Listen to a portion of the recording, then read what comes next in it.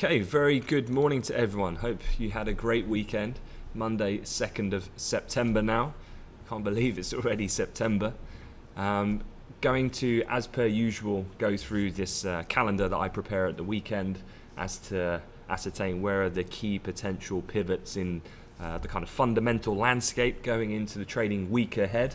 There's certainly plenty of things here to get your teeth into that are going to, no doubt, create more volatility in markets to come. So we're going to go through that and also some of the main headlines from the weekend's press, from Brexit to German state elections to Italy, and then of course to Brexit, of which this week is going to be particularly important. But first things first, let's just have a look at how the overall charts are shaping up this morning. Main thing that you can see here is, let me just move my charts back to some normality. So you've got euro dollar top left, cable, gold in the top right, then you've got the German stock index, the DAX future on the center left, Nasdaq, S&P, and at the bottom WTI crude futures and the US 10-year. So one thing you can see here is a gap up in the recommencing of trade electronically on Sunday night in gold. However, we've gap filled that pretty quickly in the overnight Asia session, actually found some support around the daily pivot level, and we reside just below that point at the moment.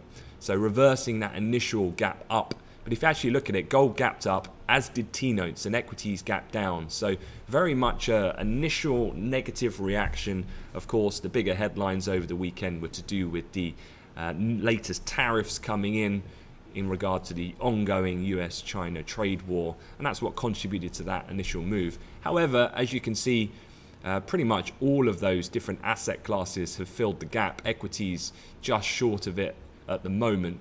But if anything, I would say a little bit of just a knee-jerk move, then reality kicks in. This isn't really that surprising. I think most people now are of the consensus, this is being Wall Street, in its shared view, that we're not going to see any type of definitive agreement anytime soon. And so with that being said, I don't think it's massively surprising, and we've just kind of drifted back on those moves. Otherwise, elsewhere, despite the hurricane Dorian over the weekend being one of the most powerful in the US history, WTI crude hasn't moved a particularly great amount, and we'll explore why. The proximity and projected path of that hurricane is what's particularly important, why specifically WTI crude itself has been not really that reactive. And then looking at things like the euro, pretty stable overall. So one thing, remember, we were talking on Friday was about you had the German state elections. Well, in summary, worst case averted, no AfD win, and so no real immediate impact there. And we're going to touch upon Italy, but nothing too dramatic happening in BTPs this morning either. So that's the overall flavour, pretty mild open. Let's not forget a very important point. Today is US Labour Day, same being observed in Canada, of course. So that does mean that today, other than what we've seen, it's likely to be a very quiet session ahead. And so unless there is something unscheduled and very unexpected to occur, the week might start with a fairly slow pace. In that respect, things certainly will start to liven up from Tuesday. But before we actually get into that, and before I actually go through this calendar of main events, let's just cycle through some of the main headlines so everyone's up to speed and on point. Starting off with this latest development on the trade war side. So US has begun imposing 15% tariffs on a variety of Chinese goods starting on Sunday. Trump said the sides would meet for talks later this month. As far as I'm aware, there's no set specific date and time as yet, but very much so expecting that will occur at some point, probably towards the latter point of the month. Importantly, and just from more of a milestone of the developments and the escalation of this trade war, Beijing's put a levy on 5% on US crude, marking the first time the fuel has been targeted since this kind of year-long battle that's been going on thus far. So definitely, again, reality bites, I guess. We've kind of gone through these phases of Trump getting very hostile and aggressive, but then it looked like maybe we were going to get some kind of concession. and now it's kind of both sides are standing off and just letting these incremental tariffs increase. What is that impact is that happening? Well, Chinese data, more broadly speaking, has been suffering. However, you have had overnight the latest Caixin China General Manufacturing PMI hit 50.4 during the month. That was against a previous of 49.9. It's the highest reading in the index since March, as well as the first time in 3 months that it's risen above 50. So, bit of bottoming out, perhaps. I mean, it's been under such severe pressure, particularly in the manufacturing sector, and new orders and everything else in between for China. The important thing here is the commitment, as we've talked about many times before, for the Chinese authorities, and very much encapsulating what they said just a week ago. It's kind of, look, we're ready to just to have the absolute expectation that things are going to get worse in our economy. We're willing to swallow that, digest that, and do whatever is needed to counteract it. So hence the reason why we've said before, perhaps a little bit of power in the negotiation shifting out of Trump's hands to a bit more of an even split than it was before. So all in all, that's what I'm going to say on this issue. It just means that going forward for the rest of the week, as per usual, you do need to remain vigilant for any updates on this. I would say, though, from a news perspective, going forward for this week, given that these talks I don't anticipate to happen for another few weeks between the two parties here, Brexit is really going to dominate certainly the domestic news flow, and that within mainland Europe, given it's such a pivotal week before the prorogation of Parliament, as we know. So yeah, keep an ear out on the Squawk and an eye on Twitter, of course. This will be a meaningful subject still to monitor that can impact across asset in an immediate fashion, albeit we're not expecting too much to happen this week, all in all. Talking of Brexit, this is the man of the moment, of course, Boris Johnson, and quite an interesting development that happened over the weekend, because basically the government's come out, and we're in this situation at the moment. Let me just remind you of this graphic. So this coming after the government has gone forward, and the Queen is kind of giving her blessing to the process in a symbolic fashion that the parliamentary session is going to be due to end this idea of prorogation, and that's going to happen between basically the 9th and the 12th of September. And why is that important? That's because MPs return to the House of Commons tomorrow after they've been on summer recess. And point being is then that they only have effectively a week, i.e. this week and the weekend, to really try and block Brexit if you're part of that Remain alliance group, because then you have this kind of shutdown where no business happens. Now that's not massively unusual, because that is normally the case when there are party conferences going on. However, I'm of the understanding that even when they are happening, parliamentary business can still be heard, but obviously this case very different, because Commons will be suspended, and it's not a case of the courts looking to block this. Now that the Queen has given it the okay, this is going ahead. That's final. Now they return then from the Queen's speech on October the 14th. This obviously just gives a matter of days to then discuss potential avenues with how this is going to play out, because at this point we're still on course in UK law to leave the EU in a messy, disorderly, non-transitional Brexit on the 31st of October. That then leads us into the EU leaders' final meeting on the Council Summit on Brexit on the 17th, before the actual deadline. So the tightness of the time frame is what's made people very concerned. And so going back to what's happened at the weekend, Tory MPs, it's been said now, from the government, who vote against the government in the Commons this week, will be chucked out of the party and banned from standing for the Conservatives at the next election. Excuse me. So this is quite an unprecedented step, because the way that politics generally works, and I can only speak for the UK in this instance, is that people are this is the freedom of speech and so on, that people are allowed to disagree, and normally that means a rap on the knuckles, a cold shoulder in the tea room, given that we're British. That's about as bad as it gets if you were to vote against the government. But at this point, what Boris has come out and said is that, look, if you vote against us, if you try to stand up and block what we're trying to achieve here, which is a credible threat to the EU, that we're serious about this threat of no deal, then we're going to chuck you out of the party, and you're not going to stand in any of the next, if there is an election. So this is trying to quell, obviously, people like Philip Hammond, who was very quick to counter fire against Boris at the weekend, saying, well, actually, you did vote against the government when Theresa May first brought about the withdrawal bill. So it's a bit rich for you to come back and say this now when you did the exact same thing only a few months ago. But look, this isn't the point. Actually, reading between the lines, I can't help but think this is another stroke of genius from Dominic Cummings in his preparation for what I still feel is a general election, which could very well be announced as soon as this week. And that's not just my view, that's Laura Kuenssberg, the very influential BBC political correspondent, who obviously has the ear of many politicians in Westminster. She said, I quote, "I understand calling an election, maybe even this week, is one of the options under consideration." And so although that's not fully committed that that's going to be the outcome, certainly, as she says, that is definitely one of the options. And the reason for this, of course, is because his wafer-thin majority. But what would happen if we had a general election? Well, this was a Mail on Sunday poll that was commissioned and carried out.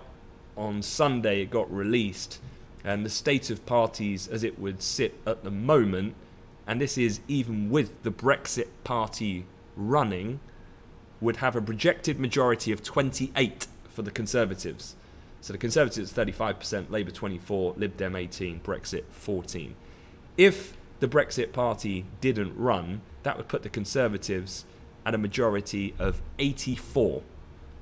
And so, this being, and I definitely think a general election is coming, it's just a matter of when, not if. This is the strategy. I mean, this is the reason why Boris Johnson, since day one in office in number 10, has been just on the absolute PR machine about all the money he's going to spend in a variety of different ways to help the economy, and all of this gearing up for Cummings' kind of self-entitled the people versus Parliament election, which I think again is just so strong as an angle, pitching the people against Parliament and saying it's Parliament that are trying to block the will of the people. Yeah, I just think he's got this, well thought out and well constructed. As much as I would want the opposite to be the case personally, I just think that with him on your team and the way that the chips are kind of lining up at the moment, or the pieces is on the table, I do think that this is just a matter of time at this point. What does this mean then for a few other things? Well, this is one of the headlines that other people are looking at. So obviously you can just about see the top of Jeremy Corbyn's head, the leader of the opposition Labour Party. Lawmakers are now looking to see how on Tuesday and Wednesday they can introduce a legislative measure that will enable them to prevent a no deal without parliamentary approval. So just in terms of the scheduling here, it's tomorrow when the House of Commons reopens. There's something called a Standing Order 24, which you're probably likely to hear about tomorrow. That basically is kind of like a... Do you know what? I was reading so much about Brexit at the weekend, and so much of it is law that dates back to the 17th century law I was reading on Sunday night. What has my life become? But so antiquated is UK law, and it's just so messy in its interpretation and how it's imposed that basically these alliance opposition will try to take control of the parliamentary agenda this week, which will then lead to potential for hearings to happen between the lower and upper house with the Lords as well. things like filibuster and how that can be blocked, because ultimately they've got to get a lot done in a very short period of time, hence the reason why Boris pursued prorogation in the first place.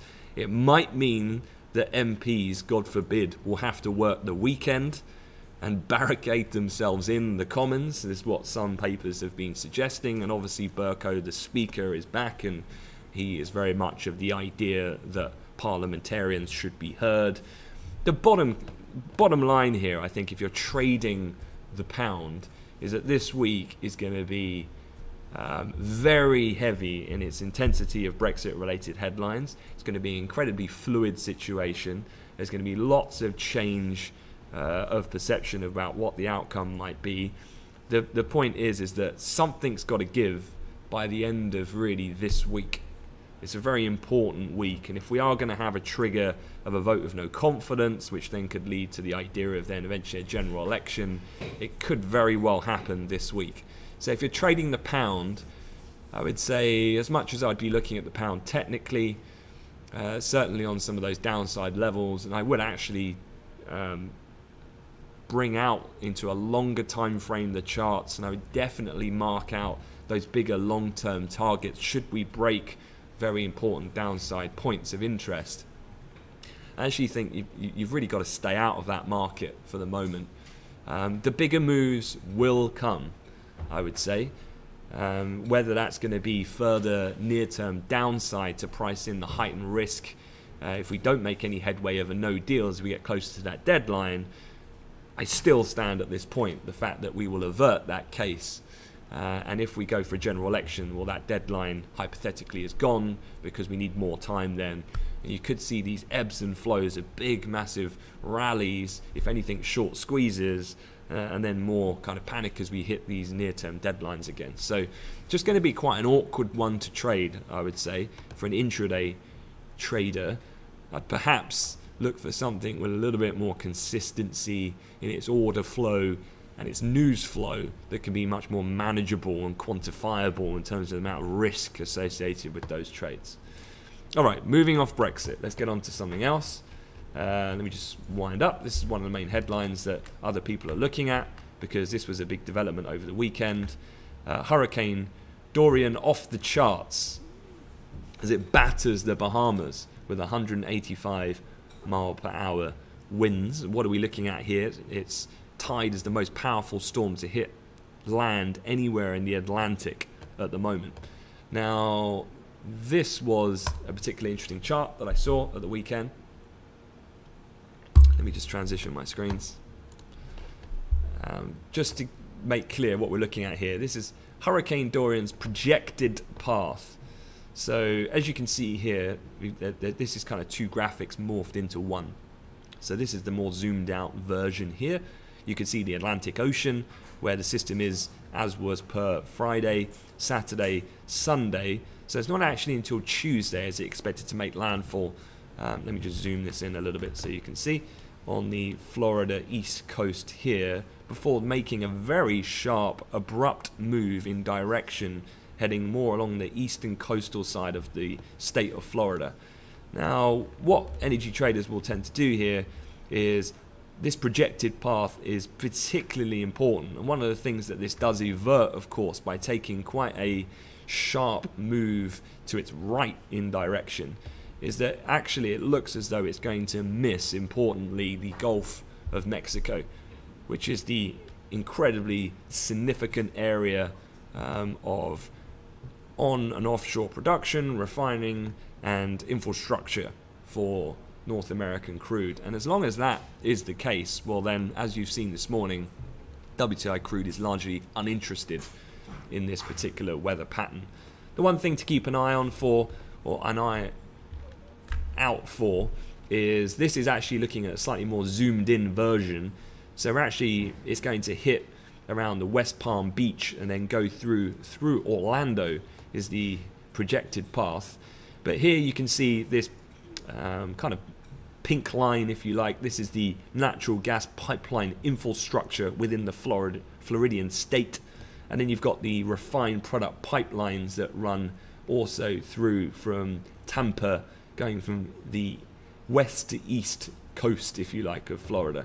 So again, if you wanted some greater detail, the go-to guys for these kinds of much more granular level information is a company called Platts. Platts Oil is where you can get these very much more accurate and sophisticated graphics and all the underlying details of the infrastructure and pipeline networks, if you are interested. But again, in short, WTI crude is not reacting. It doesn't look like it's going to hit the Gulf, which is the main concern, if there were any, for energy traders. Quick look at some other headlines to round things up. Merkel's coalition catches a break as it stems populist advance. This, of course, was something we were talking about on Friday, about the risk of the AfD, which had been increasing in popularity, obviously, for quite a few years now, actually, to the disbenefit of the more traditional parties, particularly the fairly short-lived coalition between the CDU and CSU at the moment. But this was the outcome. So for Saxony, Merkel's CDU held on as the strongest party. And you can see this blue line here, a real surge from the last time in 2014. They went to the polls to 2019 in the AfD.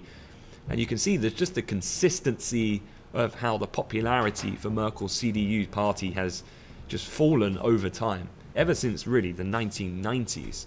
But of course, being so open and such an ardent backer of the freedom of movement and the Eurozone ideal has been to the detriment somewhat to Merkel's party's popularity.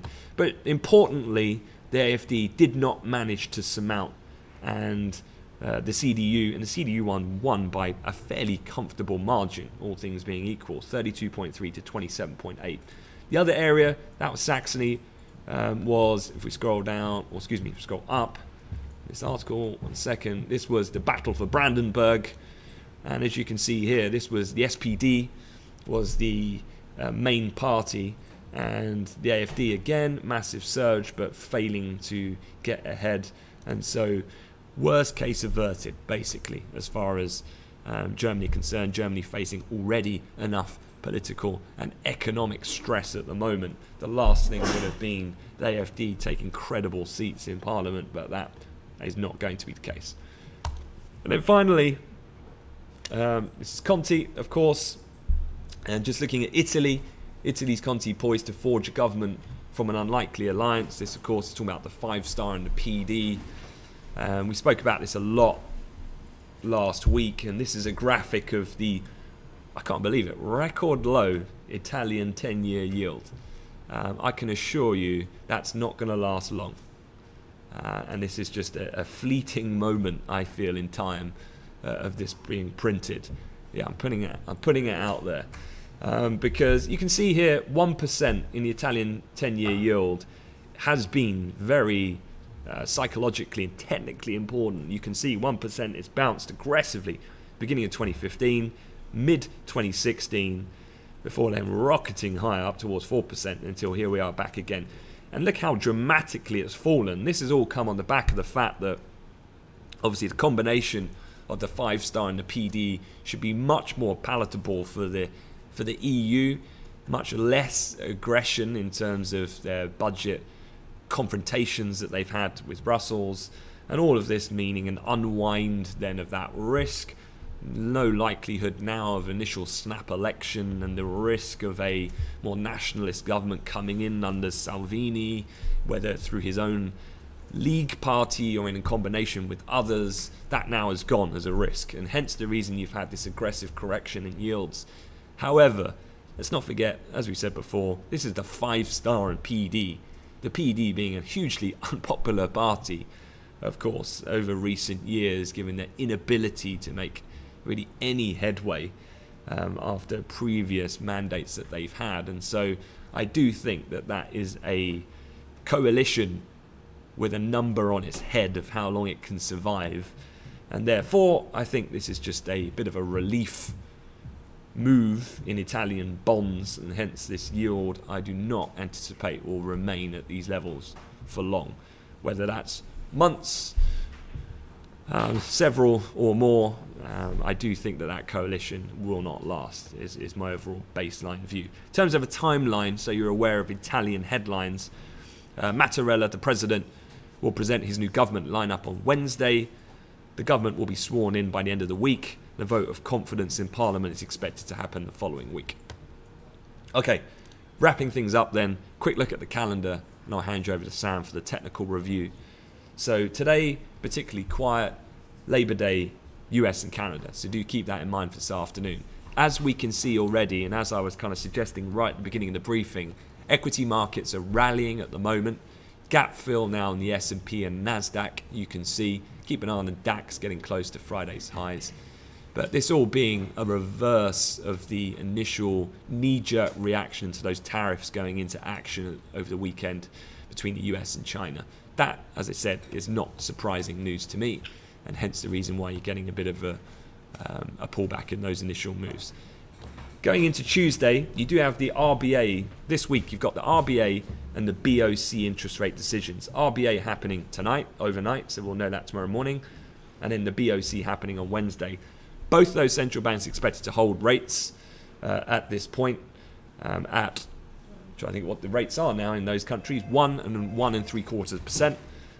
But as is always the case, I definitely would be keeping an eye on any accompanying language that comes along from those central banks, but not expecting any real rate change, so to speak. House of Commons returns. Tuesday is when the action is going to really kick off, so if there's anything Brexit related today, it's likely to be more rumour mongering ahead of then the official reopening tomorrow, and then really that's when it all kicks off and MPs will be racing against time before then prorogation kicks in and the House needs to shut again.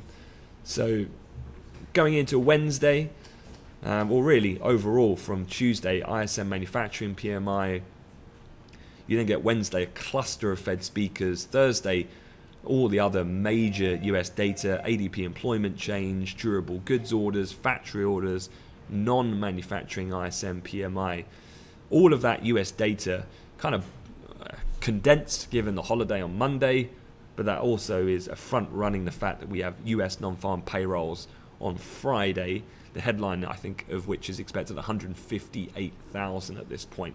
So a lot of US data to come. Don't forget, we've got that interest rate meeting on the 18th, so that's not far off now. Market's still anticipating a 25, not 50 basis point rate cut. But importantly, obviously, September's meeting is the latest update for the summary of economic projections. Not so much this cut, we know they're going to cut again, most likely, and what size. It's about what are the prospects of the subsequent hikes thereafter that's going to be key. And these data points, as well as the slew of Fed speakers, will be very telling to give us a little insight before the blackout period of what the Fed are kind of queuing us up for in anticipation of those events. Other things to be aware of, UK services PMI on Wednesday, and you've got German factory orders and German industrial production happening on Thursday and Friday, which I think will be particularly interesting as well, given the focus on that in terms of their economic situation at the moment.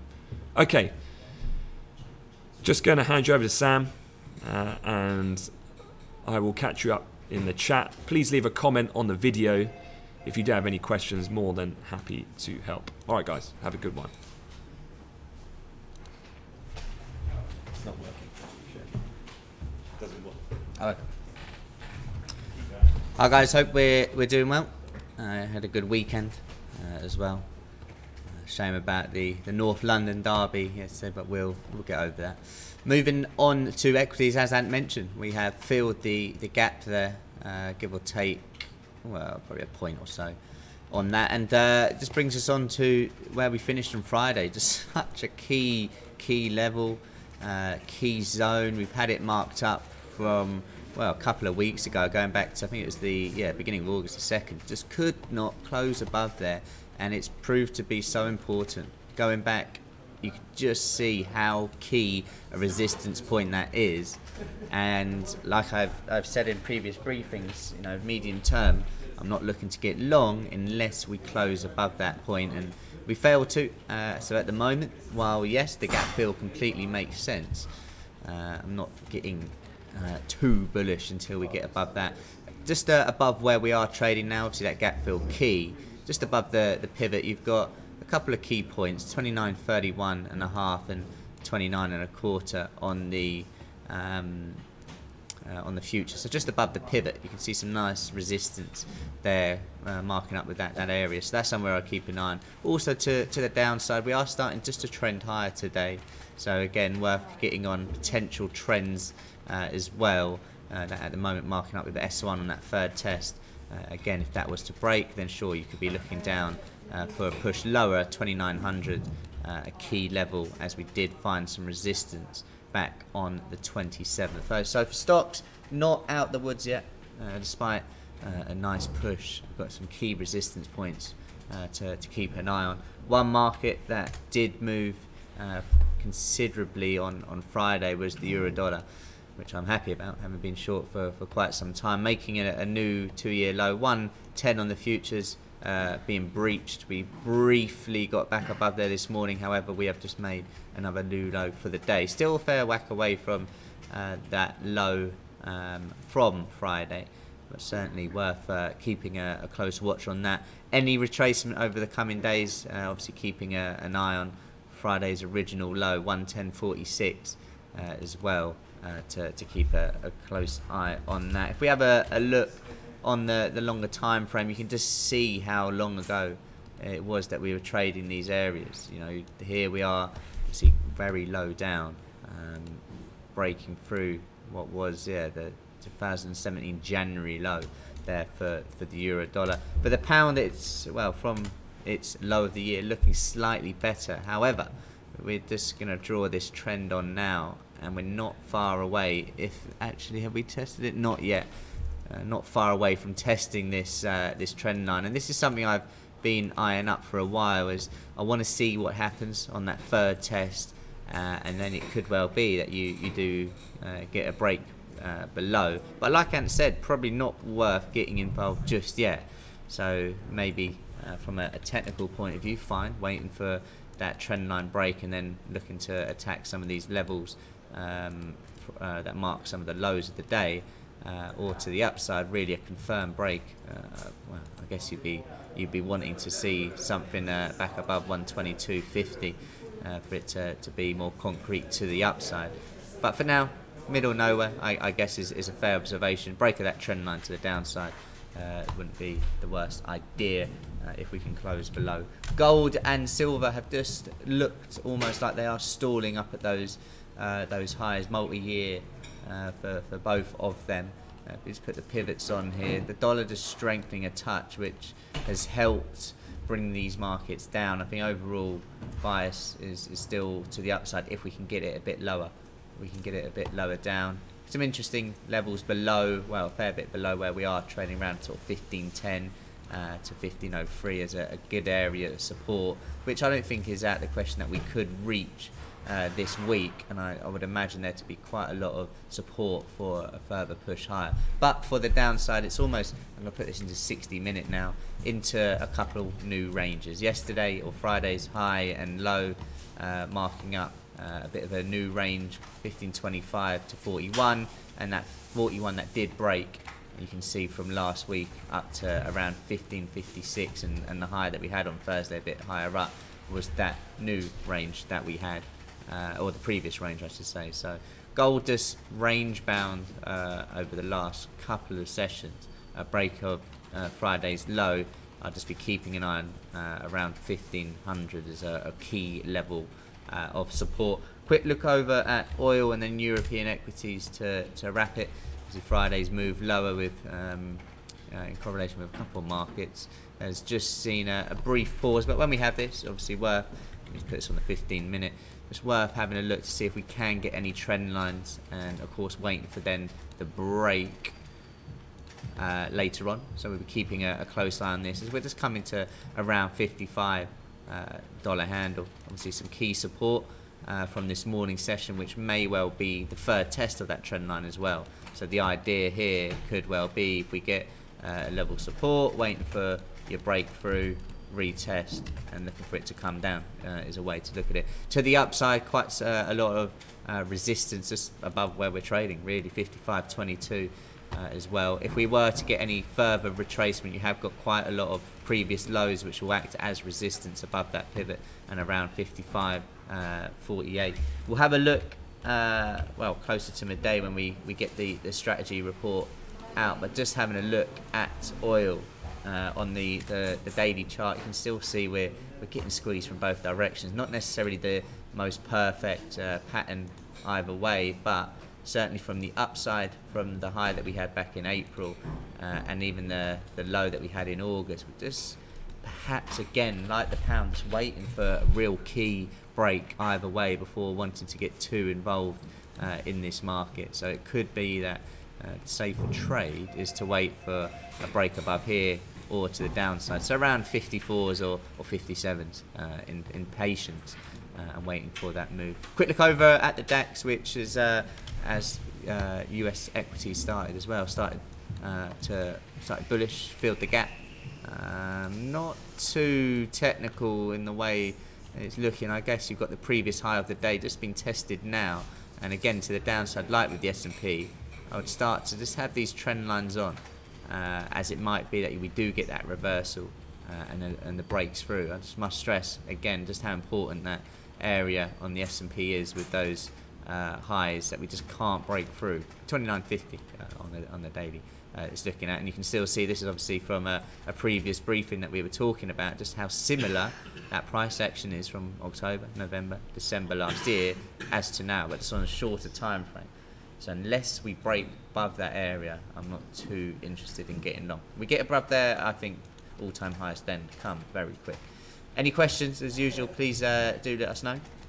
But if not, I hope you have a great trading day and even better week ahead.